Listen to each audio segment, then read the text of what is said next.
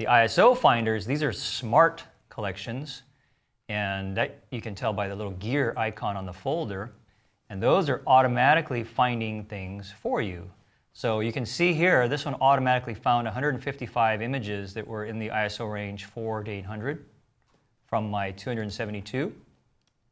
So if I was to just click on it, it would automatically gather all the images in the 4 to 800 ISO range, and then I could, if I wanted to, select them all and go to my presets, which we're going to cover, and apply my ISO noise reduction designed for 4 to 800 range. Click it, one step, and that's all, boop, they're all set. All right, so that's kind of what the ISO finder was designed for.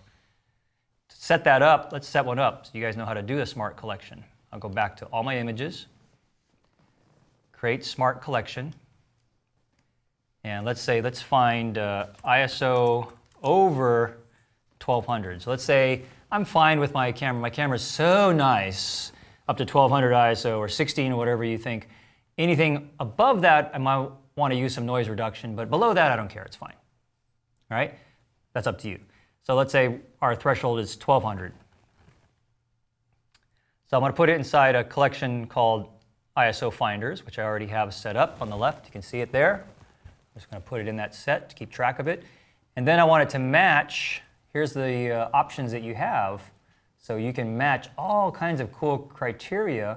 And the one that I want is under the camera info ISO rating. So you could grab everything I shot with my 70-200 lens. You could grab anything I shot at a 60th shutter speed or whatever.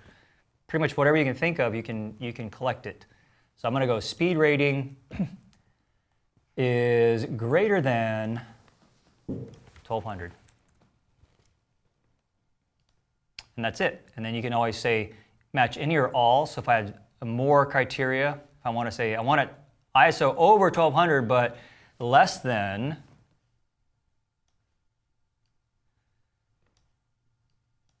2000, so anytime in that range there, that's what that would look for. And that's matching all of those.